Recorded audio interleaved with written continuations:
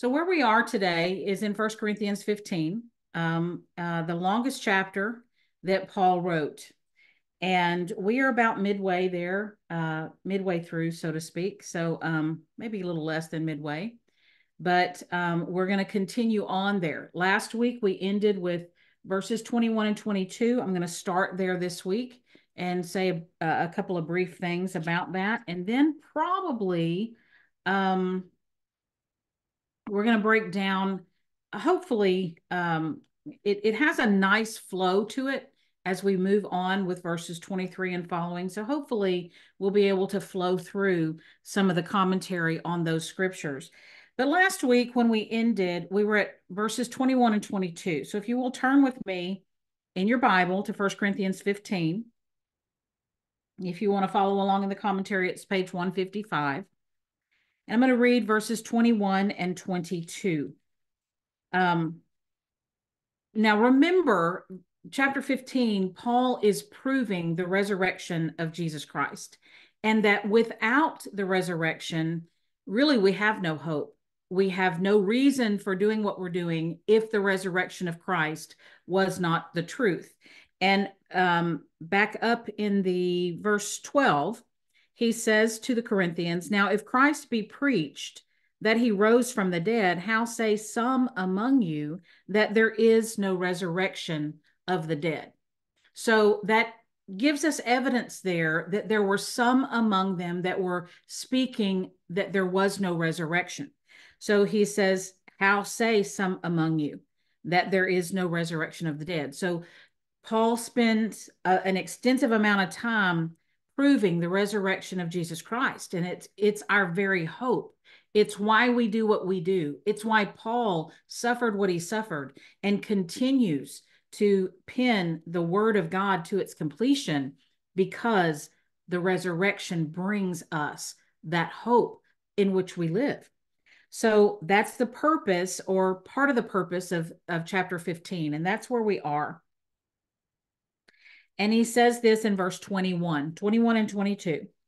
"For since by man came death, by man came also the resurrection of the dead.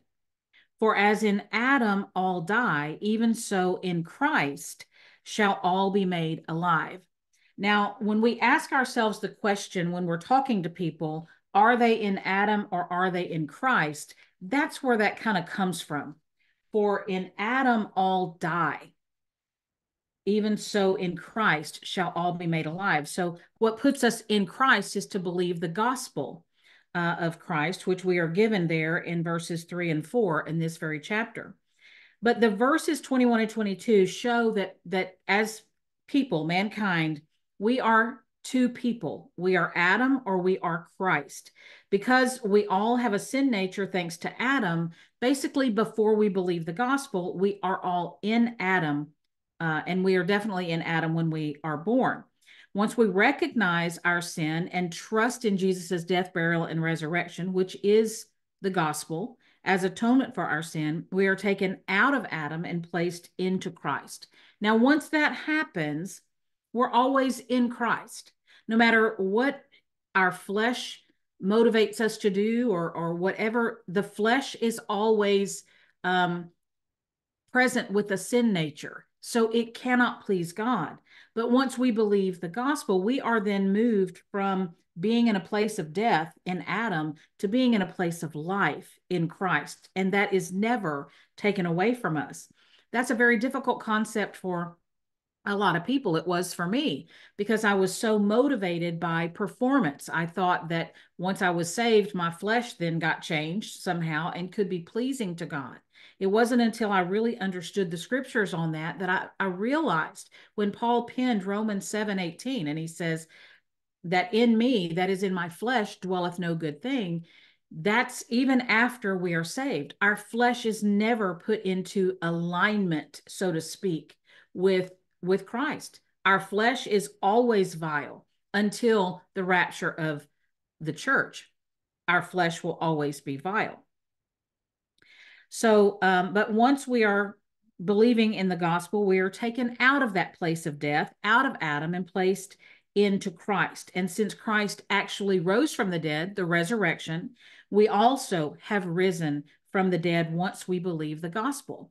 And we have we can use supporting scripture to say, yes, we are risen, we are quickened, we are made alive in Christ. Ye are dead, the scripture says in Colossians chapter 3, ye are dead and your life is now hid with Christ in God. So the life that Galatians 2:20, the life that I now live in the flesh, I live by the faith of the Son of God who loved me and gave himself for me. So our life is Christ. And that's something that we can learn as we read and believe the epistles of Paul. We can understand more fully what that means as we go along. And it's because we are baptized into Jesus Christ's death. That's in Romans 6, verse 3. Now, that baptism is not a water baptism there. It is a spirit baptism because we are identified with Christ's death, and that's what baptism does. It identifies us with Christ's death. We are also then identified with Christ's resurrection. And this means what we just mentioned, that our life is now hid with Christ in God. And we are, as Ephesians 1:6 tells us, that we are accepted in the beloved. I have a friend who is going through, well, she's been diagnosed in this, I think she's a little bit past the first stages, but she's been diagnosed with dementia, Alzheimer's type, and she's doing everything that she possibly can to not progress that in her life. Like one of the things that she read about that is good for you is to exercise, because it unlocks some things within our metabolism and within our chemistry that feed the brain in a good way. So if you ever want to have a reason to exercise, maybe that could be it. Well, maybe it would help, hold off that dementia or whatever. But something that she wanted to know, what can I do? She asked me, what can I do to help myself during this season of my life? And I said, one of the things that we can do is we can affirm every day who we are in Christ. And I said, you need to say those things out loud every day. And these are two scriptures that I gave to her, Colossians 3:3. Ye are dead and your life is now hid with Christ in God, and Ephesians 1:6, where it tells us that we are accepted in the beloved. So I think that those are to me, to finally grasp what that means to my life, was so freeing, because it's already happened. My life is already hid with Christ in God. I am already accepted in the beloved. So God has to give us eternal life in heaven. If God sends us to an eternal hell, then he would have to send Christ to eternal hell also. And I brought up last Thursday night, I had some guests here, and it was their first Bible study to sit through that was rightly divided. And so afterward, we were talking, and I brought up the very scripture that Eric points out here, 2 Timothy 2:13. If we believe not, then he abideth faithful. He cannot deny himself. So he cannot deny us eternal life, because he cannot deny Christ. Now that gives us reason that we should rejoice evermore. We talked about that scripture last week, rejoice evermore. And that fact right there should give us reason to do that. So this is also why it's so important when we start putting these pieces together. For me, it was aha moments. It was like, oh my goodness, these pieces started fitting together. It's why Paul, in the beginning of Romans, started talking about the validity of Christ being fully man and fully God. So Christ had to be fully man in addition to being fully God. Being fully God meant that he would never sin.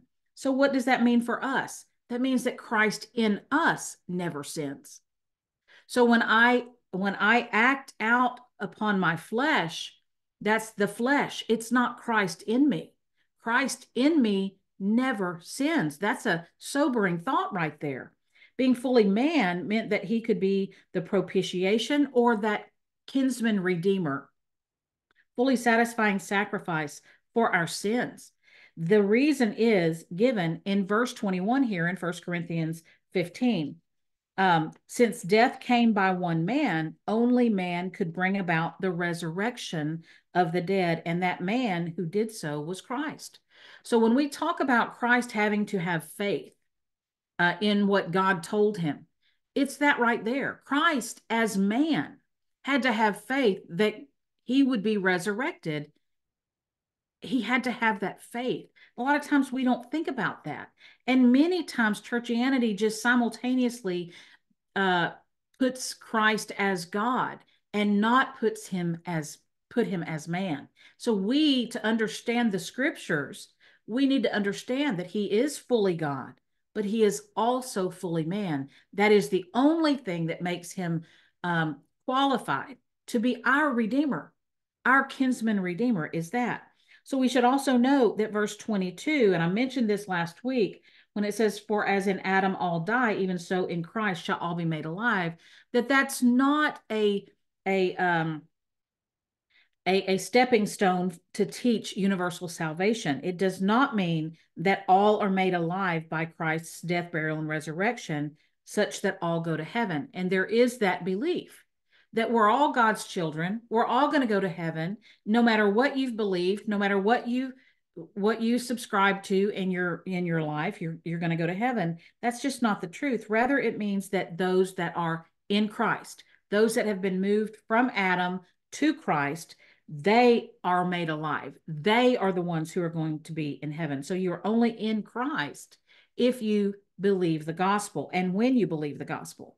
So those who do not believe the gospel are still in Adam. And so they end up in the lake of fire. So that brings us to where we stopped last week. So we're going to read verses 23 and 24. I said I wanted to stop there last week, a little shy of our on our time together, because I wanted us to get what's coming next. And I didn't want to, I knew that we would not have enough time to kind of go into it. But let's read verses 23 and 24. Verse 23, but every man in his own order. Christ the first fruits, afterward they that are Christ's at his coming. Then cometh the end, when he shall have delivered up the kingdom to God, even the Father, when he shall have put down all rule and all authority and power. So verse 23 may make you think that the rapture and Jesus's second coming are the same event. Where I grew up, we weren't taught a rapture at all. We were taught that it is appointed unto man first to die and then face the judgment. So it was basically, there was, at your physical death, that was your judgment. We were not taught about the judgment seat of Christ versus the great white throne judgment. And so I never was exposed to that. I really never had that exposure, had the exposure to the rapture in Louisiana before Right Division. But the rest, I did not have that exposure until coming into Right Division. So when we first read verse 23, but every man in his own order, Christ the first fruits, afterward, they that are Christ at his coming, we may think sometimes that the rapture and Jesus' second coming are the same event, and they are not. But Paul says that Christ rose from the dead first, then all those in Christ are raised at Christ's coming. Then, verse 24, then cometh the end. However, Paul is not giving right here a detailed account of the end time events. Rather, he is proving the resurrection. Remember what we said, that this chapter is important. Number one, it gives us the gospel in verses 3 and 4, and it proves the resurrection of Jesus Christ, which without that, we have no hope. Without the resurrection, we have no hope. So what he is saying here in these two verses is the whole reason that Christ came to earth as a man, the whole reason he lived a perfect life, the whole reason he took our sin upon himself was so that he could conquer death for us. Now, shy of the rapture, we are all going to face that day, that physical death. Spiritually speaking, we will never face that. But physically speaking, we will all face that shy of the rapture. Christ's resurrection from the dead shows that he is the first fruits, or the first one to be raised to eternal life in a glorified body. He is the first one. Now, once we believe the gospel, we are moved from Adam, we are placed into Christ, and we then belong to Christ. He purchased us with his own blood. And he didn't only purchase us, you and I, the church, the body of Christ, with his own blood. If we turn back to Acts 20, real quickly, Acts 20, verse 28, it says this. Take heed, therefore, unto yourselves and to all the flock over the which the Holy Ghost hath made you overseers, to feed the church of God, which he hath purchased with his own blood. Christ didn't just purchase us with his blood.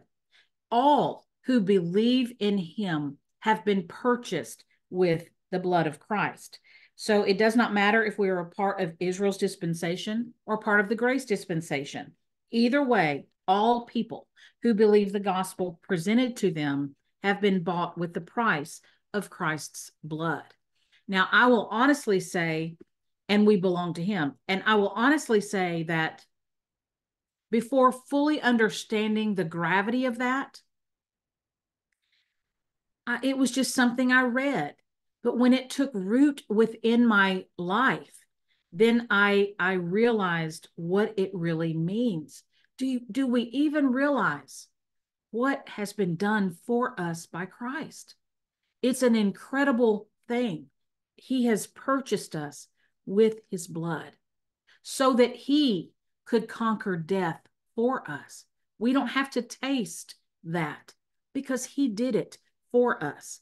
Therefore, when Jesus comes back at the rapture, he will raise us up at the grave. Then when he comes back for Israel after the tribulation period is over, they will rise up from their graves. So here in the text of Scripture, explaining those dispensational distinctions is not pertinent to what Paul is discussing here. So, which is the resurrection, since all believers belong to Christ and will all be raised by Christ in the future.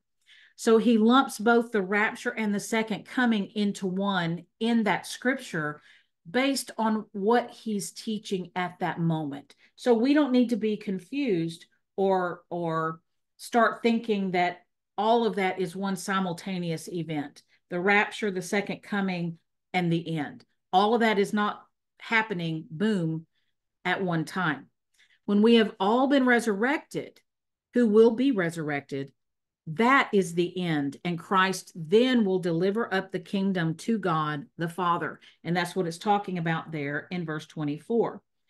Then cometh the end, when he shall have delivered up the kingdom to God, even the Father, when he shall have put down all rule and all authority and power. So when God made the world, God gave dominion of his creation to man.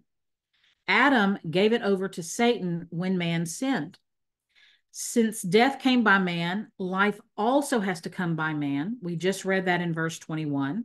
Therefore, Christ took our sin upon him so that he could fight against death to win the dominion of the world back from Satan. And not just the world. We know that Jesus conquered death, and because his righteousness kept death from having power over him, therefore Jesus emerged from hell having the keys of hell and death. But not only does he reconcile the heavens back, he reconciles the earth back. So he reconciles both dominions, if you will, both spheres, if you will. So that brings us, I'm going to reread verse 24, and I'm going to take us a little further. I'm going to take us down to verse 26. So verse 24 again, then cometh the end, when he shall have delivered up the kingdom of God, even the Father, when he shall have put down all rule and all authority and power, for he must reign till he hath put all enemies under his feet. Verse 26, The last enemy that shall be destroyed is death. So God is the possessor of heaven and earth. And it's interesting that's pinned right there in our text, because I was telling the ladies before we got started that there was a book that Nancy, who couldn't be on today, but she showed us, and I ordered it from Forgotten Truths, and it's called Satan and His Plan of Evil. Satan and His Plan of Evil. And in the beginnings of this book, which, I'm only in the beginnings, he talks about the end game of Satan there is to become like the Most High. I will be like the Most High, is what he says in Isaiah, or the words of his heart, basically. Matter of fact, let me read it to you just as it says, because that's important. Isaiah 14, 12 through 14 says this, and I didn't realize I was going to put this in here, but it kind of fits, so I'm going to put it. Isaiah 14, 12 through 14. How art thou fallen from heaven, O Lucifer, son of the morning? How art thou cut down to the ground, which didst weaken the nations? For thou hast said in thine heart, I will ascend into heaven. I will exalt my throne above the stars of God. I will sit also upon the mount of the congregation in the sides of the north. I will ascend above the heights of the clouds. I will be like the Most High. That is the plan of Satan. That's it right there. And when he says, I will be like the Most High, that is a reference to God being the possessor of heaven and earth. That's what Satan wants to do. If he can get people to believe that there is no resurrection, if he can take the mindset from things above and put them on things on the earth, he can try to win the hearts and the minds of those who have not believed the gospel yet by false gospel, and he believes he can become the possessor of heaven and earth. Well, we know the end of the story. We know the middle of the story, and we know the beginning of the story. We know that that's not going to happen. So when we read these verses here, Eric pins in our commentary for us, God is the possessor of heaven and earth. As the possessor of heaven and earth, God gave dominion of the earth to Adam. Now, when Adam sinned, Satan usurped his authority, making Satan the god of this world. We talk about that in 2 Corinthians 4:4, where Satan, the little g, he is the little g god of this world. God knew that the second Adam, which is Christ, would get the rule of the earth and heaven, for that matter, back from Satan. So therefore, in eternity, man will rule over heaven and earth. Ephesians 1:10 says that in the dispensation of the fullness of times, he might gather together in one all things in Christ, both which are in heaven and which are on earth, even in him. God must wait. We talk about long suffering. You think about us being long suffering with what we have to deal with in this life. Think about God being long suffering. He has to wait until all things are gathered into Christ before man, Christ, can rule over everything again. There are people, and my sister and I talk about this. She has a hard time reconciling, why doesn't God just, once you're saved, that's the end of it for you, and you just go to heaven and be done with all this? But I said, he can't do that. I said, if he did that, there would be no more hope for people to believe the gospel, because there would be no gospel presented, because people who believe the gospel then would be in heaven. There would be no one here as the voice of the gospel on earth. So he can't do that. Satan is an evil ruler.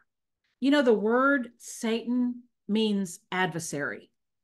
So he is an adversary against God.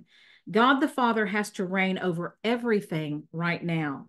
Granted, Jesus has destroyed death. However, death is not swallowed up in victory until this corruptible shall put on incorruption. And we'll get to that verse later on in this chapter. So, in other words, death is not swallowed up in victory for those who are in Christ until they receive their glorified bodies. Remember me telling you, as long as we're in this state, our physical body is going to taste that physical death. That death, that particular part is not swallowed up in victory until our body is raised and our soul and spirit rejoin in that glorified state. That's when this corruptible shall put on incorruption. That is when that glorified body will be present. That is when death is swallowed up in victory. So it's not going to happen until we receive our glorified bodies. So the enemy of death has not been destroyed yet. Death has no power over believers' lives, but all believers will still die, provided the rapture does not take place in their lifetimes. Now, we always think, and when you look at in generations that have gone, they always think that they are the terminal generation, because you always hear stories about, well, how can things get worse? I just can't picture God letting things keep going down this downward spiral. We are surely the last terminal generation. We are the ones that are going to be raptured. We don't know that for sure. The generations before us certainly weren't the ones to be raptured. We may not be either. But what we do know is we are nearing the fulfilling of this dispensation based on things that we see, based on things that we read and believe. But yet we must remember that God himself is in charge of that. So we don't know. But once that happens, death will be swallowed up in victory. But since death has not been swallowed up in victory yet, God the Father must continue to reign. However, once death has been destroyed, all believers in both dispensations will be reconciled to Christ. Therefore, the end has come. Christ can then deliver up the kingdom to his Father, with all enemies now being under Christ's feet. So what he said here in verse 25, for he must reign till he hath put all enemies under his feet. So it won't be until that time that all enemies will be placed under Christ's feet. So in other words, God the Father gave dominion of his kingdom to man first, Adam. Man allowed Satan to usurp that rule. God sends another man, Jesus. Remember Jesus, fully man, fully God, and he gets the rule back from Satan. That's still in process. We have to remember that. That's still happening. He then delivers the kingdom to the Father, since the Father has had to rule in the meantime, since Satan is the little g God of this world and not man. This is why we see Satan having to report to God in Job 1 and 2, for example, when Satan goes up before God. Then the Father then examines the kingdom and determines that all rule and all authority and power have been put down by Christ. He then gives the kingdom back to Christ for him to rule over as fully man, since Christ will rule completely according to the Father's plan. Then all those in Christ will rule with him for all eternity. Now, that's a mouthful. What we just shared from this commentary is a mouthful, and sometimes it's very difficult, especially when we're first crossing over into these scriptures, rightly dividing the word of truth. To understand it probably doesn't happen the first time we read it. We have to really read it. We have to rely on that teacher, that indwelling Holy Spirit, to teach us and discern those things to us. And as he does that, that's the aha. When we get those aha moments over something we've read 1,000 times in 1,000 different situations and 1,000 different scenarios, but then when it finally connects and we make that connection, that's like, oh my goodness, mind blowing. It reminds me of the I have another friend who got diagnosed with the flu yesterday, and she said her headache was so bad she just felt like her head was going to explode. And she sent me that little emoji where it had the top of the head off and like exploding. And that's what that reminds me of. When we finally grasp it, it is mind blowing to us that we have a God who, from the beginning of his plan, saw the end of it. From the beginning of his plan, he knew that his plan was going to encompass that every man be saved and come unto the knowledge of the truth. And that would happen differently for all of us. When we finally get that, that is mind blowing. So let's move forward. Verse 26, the last enemy that shall be destroyed is death. Death is not swallowed up in victory until the rapture of the church, until we receive our glorified body. So verse 27 and 28, for he hath put all things under his feet, but when he saith all things are put under him, it is manifest that he is accepted, which did put all things under him. Verse 28, and when all things shall be subdued unto him, then shall the Son also himself be subject unto him that put all things under him, that God may be all in all. Now let's talk about those two scriptures, because that verse 27 can also be a little bit confusing. So we get a footnote, basically, as it were, that just because all things are put under Christ's feet, it does not mean that God the Father is subject to him. Rather, the Father is accepted from being under the rule of Christ as the Father continues to be over the Son for all eternity. We need to get that. Therefore, the Son remains subject to the Father.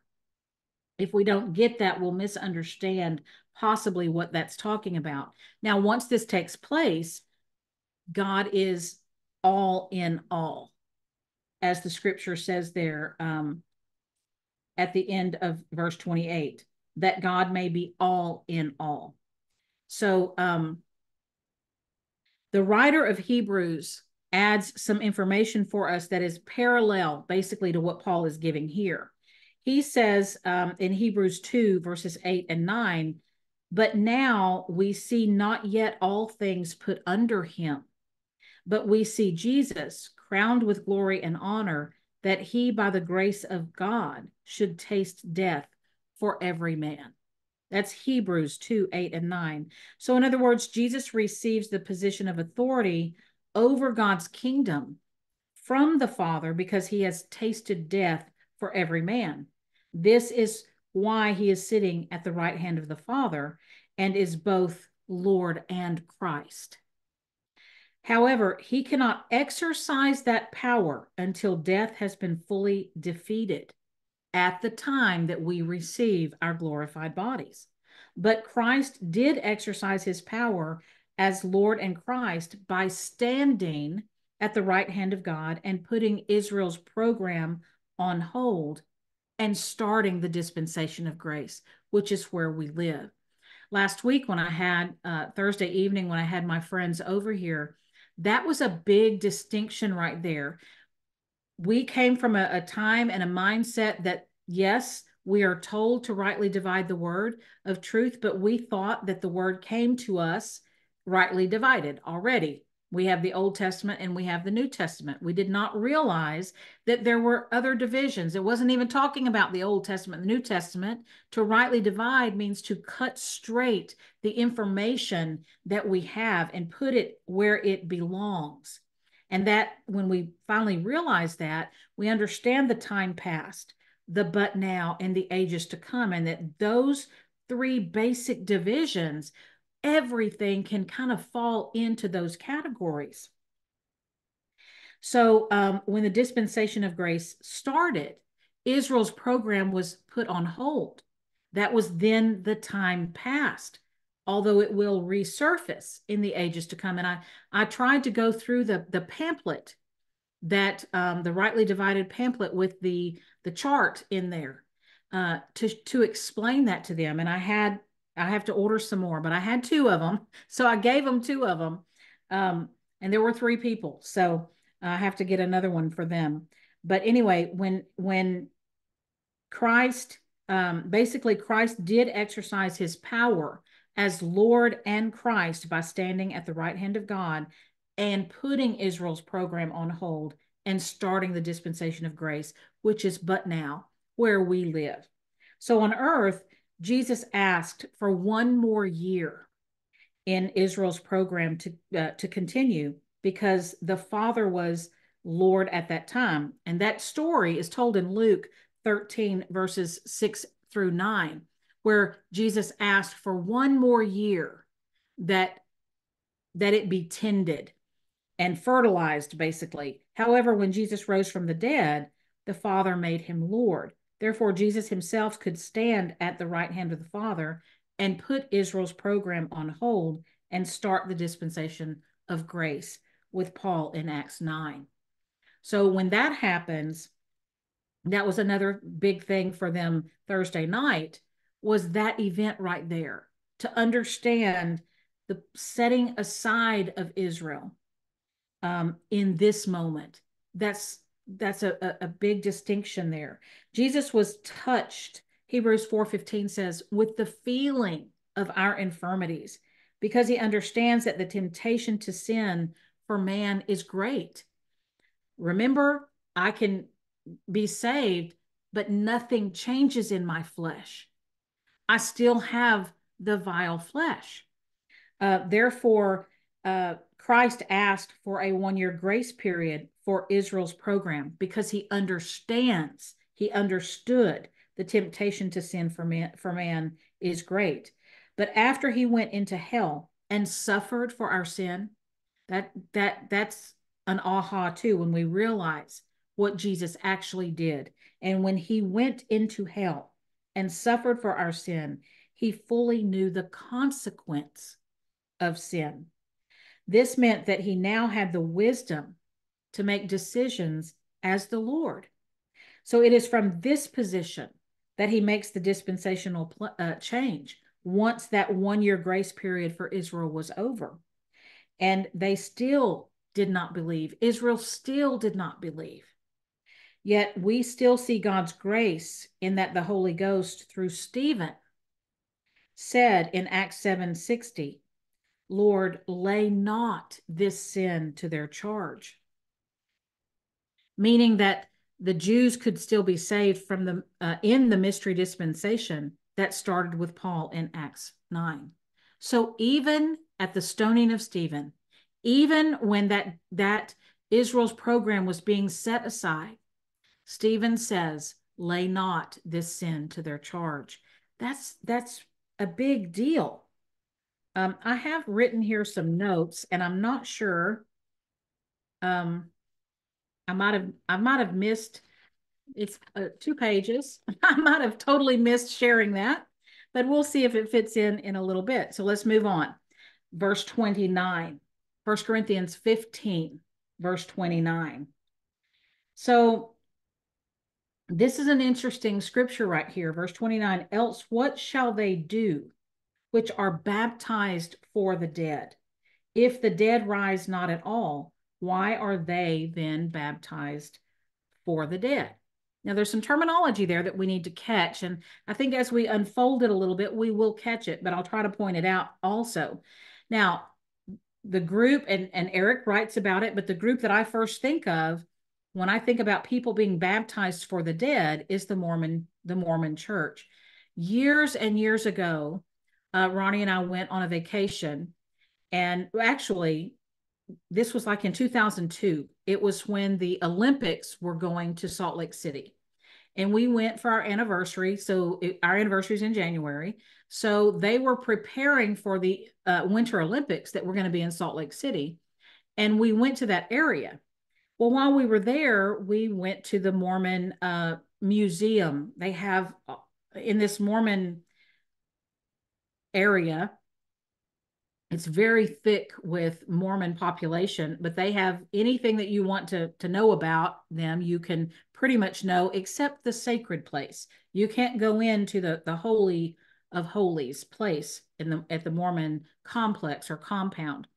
But when we were in this museum, let me just tell you, they had people stationed at different places in this museum to give you very convincing material and information that the Mormon church is the church. But I'll never forget when we came to the place in that museum where it showed this big, huge baptismal pool and very ornate. Very ornate. And that was the pool that people were baptized for the dead. So when Paul says here, and Eric gets really into it in this commentary, but when he says here, else what shall they do which are not baptized for the dead, if the dead rise not at all? Why are they then baptized for the dead? So remember the purpose of this chapter, to talk about the resurrection, the rising from the dead. Well, if you don't believe that there is a resurrection, why are you being baptized for the dead if you don't think there is a resurrection? So the Mormons, Eric says we're on page 158, the Mormons make a big deal out of this verse. Matter of fact, they really hang their hat on it. This verse is why they spend so much time with genealogy.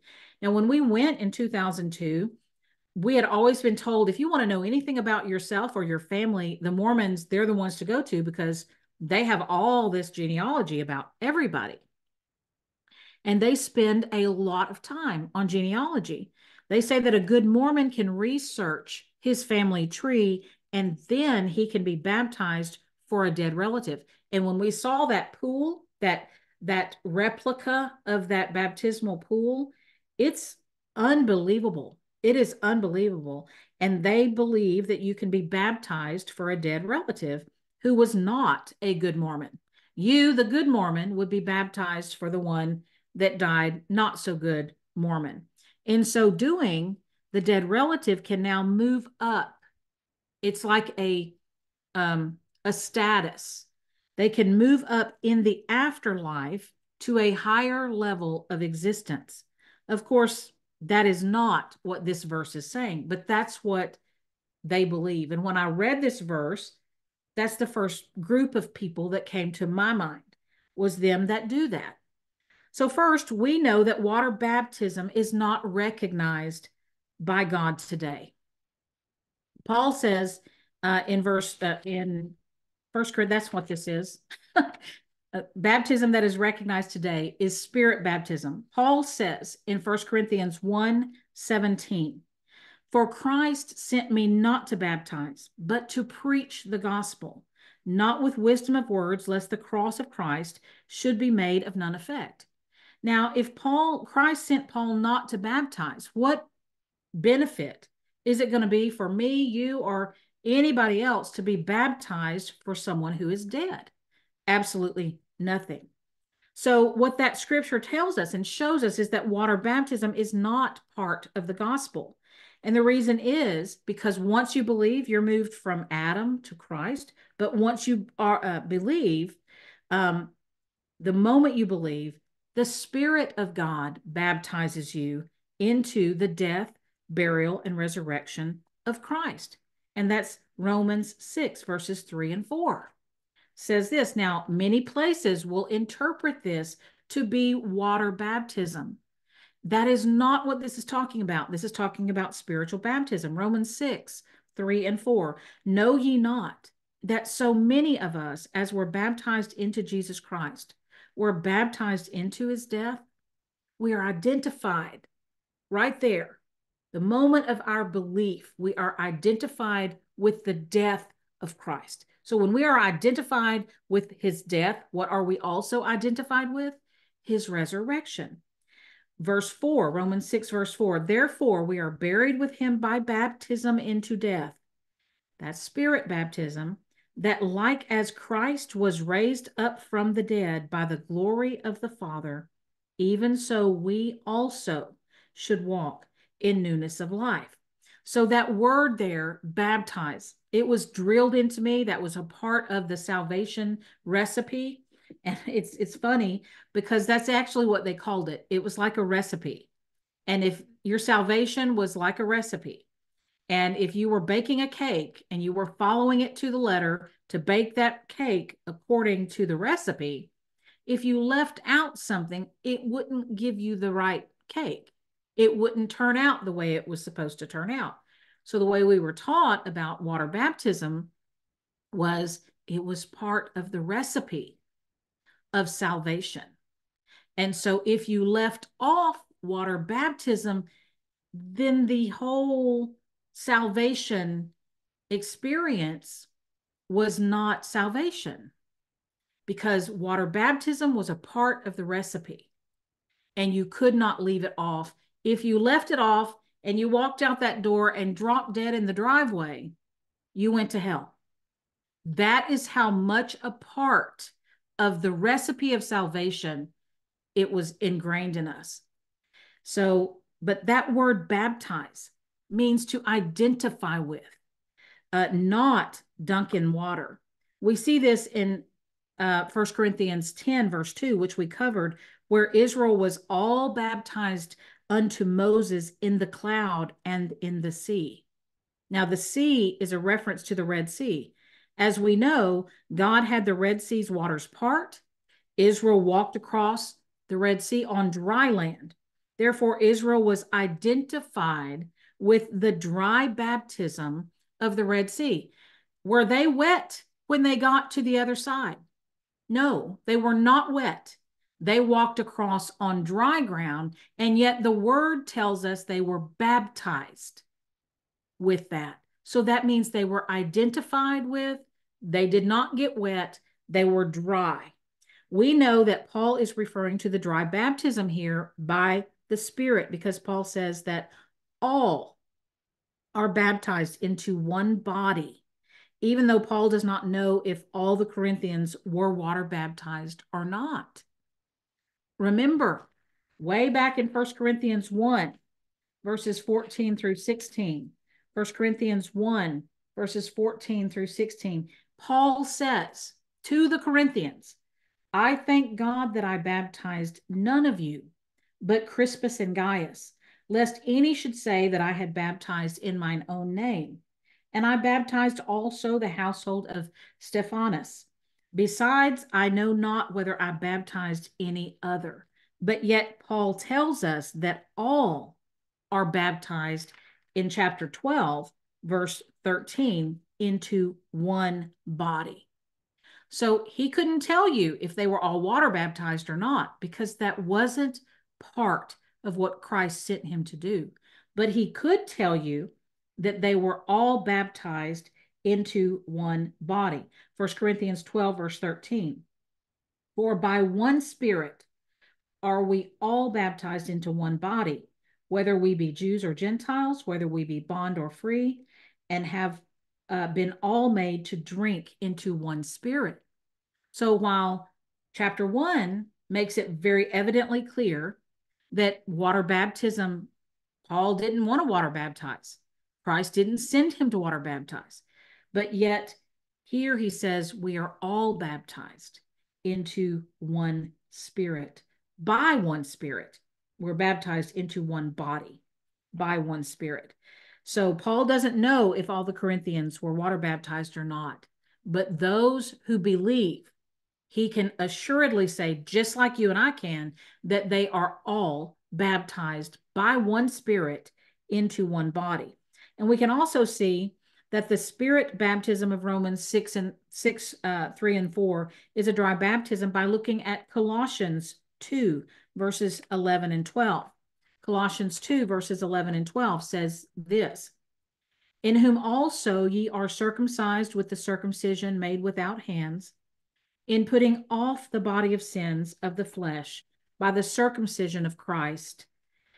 After that scripture, there's a colon. So what I'm fixing to say, which is the next scripture, that was Colossians 2:11. So Colossians 2:12 is fixing to expound on what that circumcision made without hands is. Verse 12, Colossians 2, verse 12, buried with him in baptism, wherein also ye are risen with him through the faith of the operation of God, who hath raised him from the dead. No water there. That circumcision made without hands is equated to being buried with him in baptism. It's a spiritual exercise. It is a spiritual excision, if you will, of the foreskin of your heart. It's a spiritual surgery performed by the Spirit. So those verses say that ye are circumcised with a circumcision made without hands. So obviously, that's referring to a spiritual circumcision. The verses go on to say that we are buried with him in baptism, and this statement defines what I just said, the circumcision of Christ. And since circumcision and baptism are linked as one event here, we can also know that the spiritual circumcision is in view. Then we know that spiritual baptism is also in view. So why is it, my question to you to ponder today is, why is it that we have no problem understanding the circumcision made without hands? But yet churchianity does have a problem when it comes to water baptism versus spirit baptism.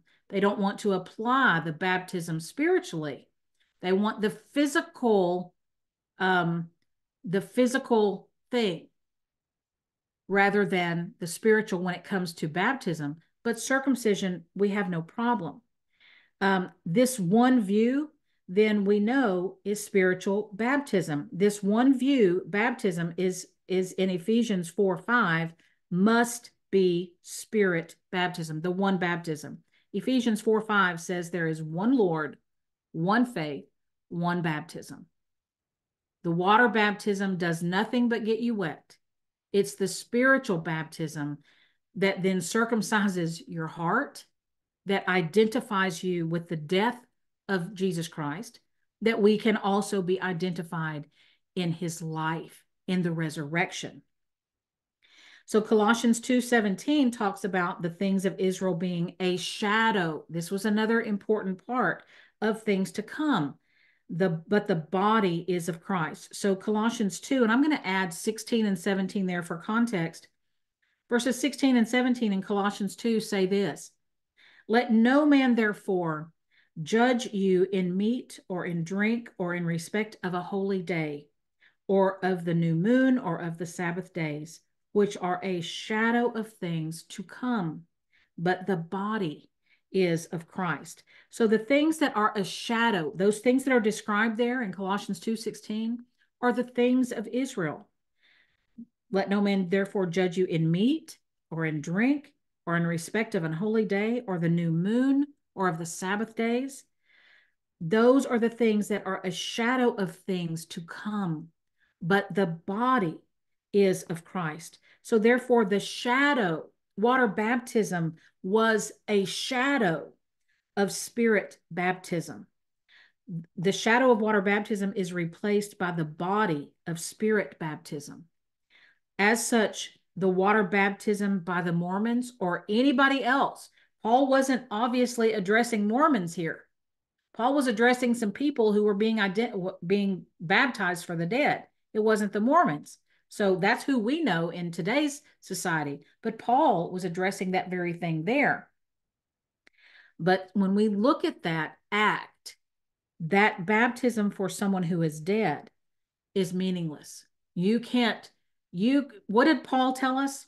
I could wish that I myself be accursed for the sake of my brethren. Who are his brethren? Israel, the Jews. That the Jews were his brethren. He says, I could wish, meaning he couldn't do that for them. They have to believe on their own. We can't be spiritually baptized for anybody. Water baptism doesn't even count because there's one baptism, one Lord, one faith, one baptism. And we've crossed over into this wonderful, amazing, exciting dispensation of grace so that we know that it is all spiritual, not physical. So even if you do not recognize spirit baptism, and there are places who only recognize spirit baptism with what they would consider evidence of it. And so today it would be you've only been baptized with the Holy Spirit if you have evidence of speaking in tongues, for example. So there are people that don't even think you have been baptized with the Holy Spirit without that evidence. So even if you don't recognize that spirit baptism, Mormon baptism for the dead must be meaningless, because the only way you can get into heaven is by making the free will decision to believe the gospel. No one can force you into heaven after you are dead by being water baptized for you. Romans 3:22 says that we receive the righteousness of God by faith of Jesus Christ, by believing the gospel. The righteousness of God is only upon all them that believe. Therefore, even if water baptism had saving power today, it could not save dead people. A dead person cannot make the free will decision to believe the gospel. So unfortunately, there's nothing that we can do, physically speaking, ever, but especially not for someone who is dead already. A dead man can't make a decision, and we have to decide by our own free will to believe the gospel of Jesus Christ. So another possible meaning of this scripture here, verse 29, else what shall they do which are baptized for the dead if the dead rise not at all? Why are they baptized for the dead? Another possible meaning of that is that Paul is referring to a pagan religion that baptizes for the dead. And we talked about that even in the modern Mormon. The reason that is possible is because he says, what shall they do which are baptized for the dead? I told you that we needed to pay attention to terminology, to pronouns, and the way this is written. What shall they do which are baptized for the dead? Then the subject is changed to we when we get down to verse 30. Let's read verse 30. So verse 29, I'm going to read both of them, 29 and 30. Else what shall they do which are baptized for the dead if the dead rise not at all? Why are they then baptized for the dead? And why stand we in jeopardy every hour? So Paul makes a contrast there between they and we. So the subject there in verse 30 is changed to we, not they. So therefore, you could make the argument that Paul is saying that resurrection is true because some pagan religion baptizes for the dead. However, this argument does not make sense because you do not prove a truth by going to a false religion. I share this with you because it's very good information here. He says, for example, I would not say that the resurrection is true because the Mormons baptize for the dead. Because someone does that does not prove the resurrection. Remember Paul's purpose for this chapter, to prove the resurrection. Paul would not be saying that either. He would not be going to a pagan false religion to prove a truth, especially in light of the fact that he says in verse 33 that evil communications, and we'll get there, I hope to really pretty much close with that scripture today, evil communications corrupt good manners.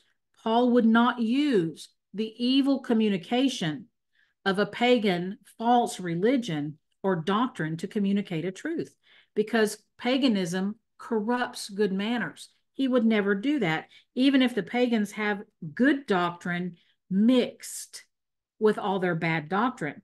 I can tell you the church I grew up in, yes, did they give us the recipe for salvation? And was water baptism included in that? Yes, it was, which is a bad doctrine. It puts people in bondage to basically to the law. And we don't live under the law today. We live under grace. But there were lots of things that I could say was mixed in that is part of good doctrine today. For me to tell you that I recognized that I was a sinner, that was absolute. Yes, I recognized that I was a sinner. Did I know that Jesus Christ was the Son of God? Yes, I did. Did I know that he died, that he was buried, and that he rose again for the what we consider the remission of our sins. That's the word that they used. Yes, I knew that. So there was some truth mixed in with that bad doctrine. But Paul isn't doing that. He's not going to mix bad doctrine to prove what is good doctrine. He's going to tell you what is the truth. So, because evil communication corrupts good manners. So, Eric puts this here, and when I read this the first time, I had to chuckle about it because he says, after all, even a blind squirrel finds a nut every once in a while. And I had to chuckle at that. We see paganism attempting to corrupt good manners. We see that today on every street corner, but we see that in the Word of God in Acts 16, verses 16 through 18, where Paul casts out the devil from a woman who was saying that Paul was a servant of the Most High God, showing people the way of salvation. The devil's statement was true, but Paul cast the devil out so that it would not communicate false doctrine to the people. When you turn back to Acts 16, verses 16 through 18, and refresh your memory on that event, it says this, Acts 16, 16 through 18, and it came to pass, as we went to prayer, a certain damsel possessed with a spirit of divination met us, which brought her masters much gain by soothsaying. The same followed Paul and us and cried, saying, these men are the servants of the Most High God, which show unto us the way of salvation. So when she said that, that was a truth that she shared, but yet she shared it also being possessed with a spirit of divination. Verse 18 there says, and this did she many days. But Paul, being grieved, turned and said to the spirit, I command thee in the name of Jesus Christ to come out of her. And he came out the same hour. Paul, even though she shared a truth, still in the time of the operation of that spiritual gift, used it to get the spirit of divination out of her. She shared a truth, even being possessed, but it wasn't the way evil communication corrupts good manners.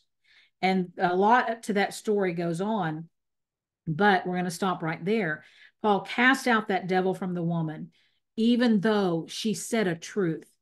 And what Eric says here that he believes this verse is really saying is that the Corinthians who were water baptized were baptized for the dead, spiritually speaking.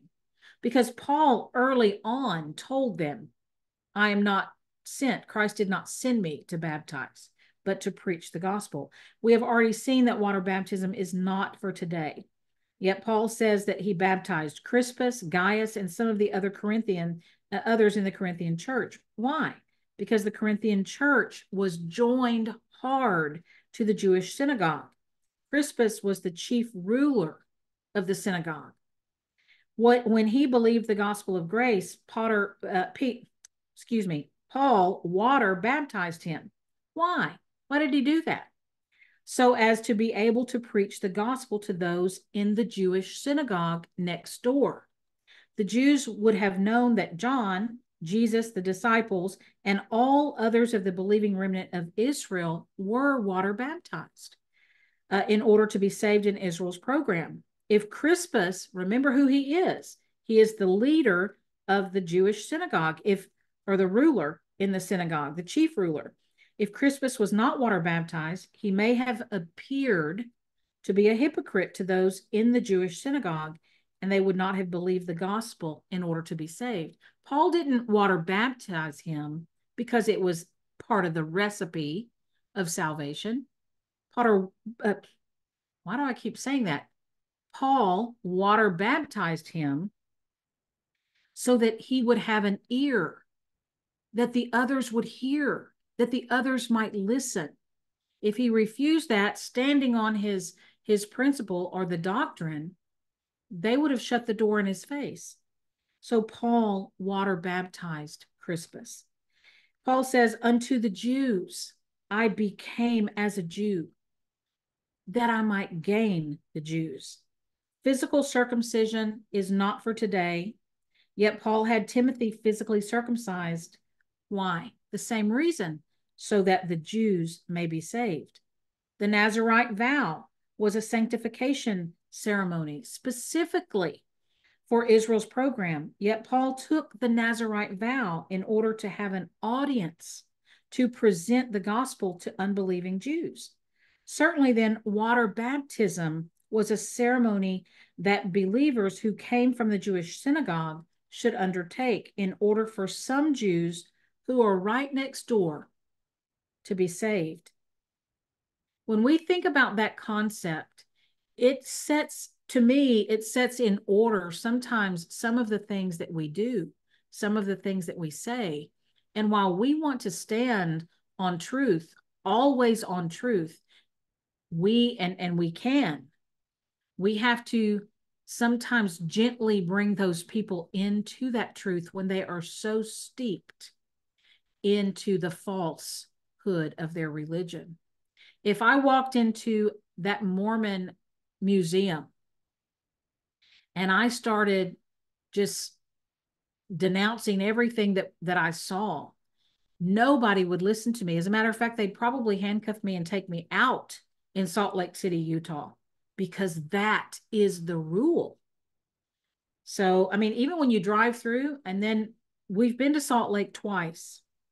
Once was back in 2002 that I told you about, and another time was when we went on a trip with another couple, a tour, and our tour, that was part of the tour. And what I noticed the second time going was different than the first. We didn't go to the museum, but we did get to go to the compound, other places in that compound. And what I noticed, even on the street signs, was very much symbolism of the rule and the reign of the Mormon church in Salt Lake City. If you're not a Mormon in Salt Lake, you are definitely an outsider and you are definitely an outcast. When they can put that symbolism and that everything on their street signs, it's pretty amazing. But in order for me to have an ear, I might have to be a little more tolerant of what's going on, that I can bring the truth to somebody rather than browbeat them with it and push them further into the pagan religion. Paul says that they were baptized for the dead because all unbelievers are dead in trespasses and sins. Ephesians 2:1 tells us that. So when verse 29 here refers to being baptized for people who are spiritually dead, not for people who are physically dead. Since the Corinthians were carnal, that is about all that some of them did, so that others might be saved. So their mindset was totally different. And remembering that Paul is talking to saints, he's talking to those who are saved, but he's talking to those who are still so rooted in the flesh. By contrast, Paul stands in jeopardy every hour. Isn't that what we read in verse 30? Back to 1 Corinthians 15, verse 30. And why stand we? He's speaking of himself and those with him. Why stand we in jeopardy every hour? So Paul is listing works that are done in Christ when he says later on that he fought with beasts at Ephesus. Now there's some school of thought on what that beast is and what those beasts are. But in other words, Paul is listing works that are done in Christ that prove there is a resurrection. The work of some Corinthians was to be water baptized so that some Jews may be saved. Since these Jews are spiritually dead, then the Corinthians were baptized for the dead. They were baptized for those who were spiritually dead. And that is possibly the address there that Paul is giving in verse 29. So only some of the Corinthians were water baptized. This is why Paul uses the word they. Why are they then baptized for the dead? What else? What shall they do? That's why he uses that. The Corinthians who had been water baptized instead of you. They were baptized for those who were spiritually dead. It didn't do anything. And it certainly doesn't do it if they're physically dead. So Paul's point then is that why did some of the Corinthians get water baptized in order to save some Jews if there is no resurrection? So he's saying, why bother? Previously he says, but if there be no resurrection of the dead, then Christ is not risen. And if Christ be not risen, then our preaching vain, and your faith is also vain. And then he says later on, where we're at today, why are they baptized for the dead? If you don't believe in the resurrection, why are you doing that? What is the point? Why even bother? So that brings us to verse 30. And why stand we in jeopardy every hour? The interpretation that we give to verse 29, baptized for the dead, means that some of the Corinthians were water baptized so that they may reach unbelieving Jews with the gospel. Makes sense in light of what Paul says here in verse 30. Paul says that we stand in jeopardy every hour. And the we that he's talking about probably refers to Paul and those with him, such as Sosthenes and Silas. Remember in the very beginning of 1 Corinthians? Let me see, I think he tells us there. Paul, 1 Corinthians 1:1, Paul, called to be an apostle of Jesus Christ through the will of God, and Sosthenes, our brother. So when he says, why stand we in jeopardy? He's talking about those that are with him. They stand in jeopardy because all religious people are against them. For example, around the time that Paul wrote 1 Corinthians, Gaius and Aristarchus were in trouble in Ephesus, and Paul left the city lest he be killed. Since the city cried out for 2 hours, great is Diana of the Ephesians. They were not interested in what Paul had to say. They were interested in their pagan religion. They were interested in what fed a different part of them. We rely on the Bible as our final authority. Why? Because it nourishes and feeds our soul, our spirit. They were crying out, great is Diana of the Ephesians. And later, the Jews will try to kill Paul in Jerusalem for going against the Jewish religion. There is big money in religion.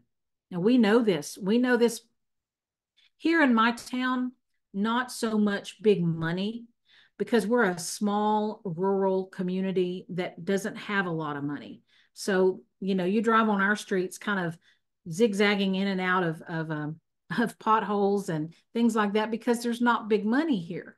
But in religion, there is big money when you tell the people what they want to hear. Paul's preaching of grace and the free gift of eternal life then is hurting the religious business. Remember 1 Corinthians 4:15, where they were listening to the 10,000 instructors they had in Christ? They were feeding upon that health and wealth gospel, which is what we see today in so many places. Paul wasn't preaching that. So it was hurting the religious business, whether it be a Gentile religion or a Jewish religion. And Paul wrote 1 Corinthians, this is interesting to me too, around, and when you put the timeline of where Paul's writings fall in the book of Acts, he wrote 1 Corinthians around Acts 19. He wrote Romans and 2 Corinthians around Acts 20. So 1 Corinthians was actually written before Romans. And in Romans 15:19, Paul said that he had preached the gospel of Christ from Jerusalem to Illyricum. That was about half the world. That's hard for us to have that concept as well. He would later get to Spain, where he would cover the other half of the world. In covering the first half of the world, Paul mentions in 2 Corinthians 11:23 through 27, he gives you his resume, so to speak. He mentions many of the things that he had suffered, including being beaten with stripes 5 times. 3 times by rods, once stoned and left for dead, and being shipwrecked once. He says that he received these things of the Jews. The Jews did these things to him. The problem was that the Jewish religion hated Paul, just like churchianity today. And this is a bold statement. Churchianity today hates Bible believers, those who make the Bible their final authority. Why? Because it hurts the business of the church. If you don't think the local church on the corner is a business and it is operated as a business with checks and balances and money, you are sadly mistaken, because it is. And rightly divided Bible believers don't fall into that category, because we do not preach health and wealth. We preach and teach spiritual, not physical. So that's what Paul was bringing in. He was bringing in grace, and he was bringing in that which, what, we are to rejoice in our sufferings. That's what Paul was bringing in, going totally against what the religion was teaching. So, and the reason that churchianity and that the Jews hated Paul is because he was exposing the religion of the Jews, that it was contrary to God's word. And Paul was leading people to believe God and his word rather than believing religion. Now, I can see that when I made that statement, there might have been some eyebrows raised. There might have been some thoughts that, like, oh, that's a bold statement. And it is a bold statement. And when you hear that statement from a place not understanding, then you're automatically going to think that that's a heresy. You're going to automatically think, oh, I'm not going to listen to that anymore because that is false. But it is absolutely not false. This is exactly why churchianity hates Bible believers. It threatens, I wrote myself this note because I wanted to make sure that I said this, it threatens the cash cow. You know, many churches, it is a cash cow. It is a cash cow for the pastor to live in a mansion, to have multiple jets at his disposal, to do good things, but they are fleshly good, not spiritually good. You know, they can organize trips to Israel. They can organize the missions in whatever way they want, but it is the cash cow that gets disrupted when the Bible is used as the final authority, because we realize the difference. And I put here, I hate to say that, but it is true. The God of the Bible does not match the little g God of this world, does not match the little g God of churchianity that preaches health and wealth in a physical form. And I put here to see 1 Timothy 6, 1 Timothy 6, 6 through 10. 1 Timothy 6, 6 through 10 says this: but godliness with contentment is great gain.